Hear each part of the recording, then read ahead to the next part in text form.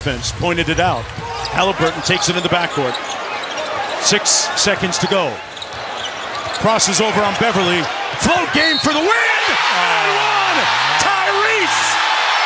The terror!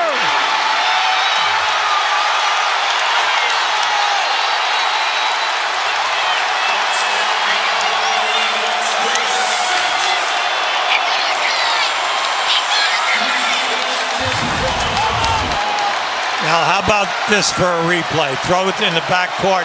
Now, Milwaukee changed their defensive guys. They matched up. Everything worked except for one thing. You just saw a magical move by a fantastic player.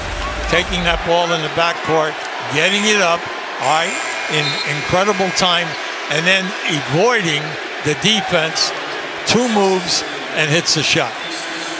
Looking so poised along the way, Hubie. Now, how about the coaching staff having that kind of confidence in your point guard, all right? And then he delivered. Not only did he get it up there, but he got a good look. And the lead now is up to 3.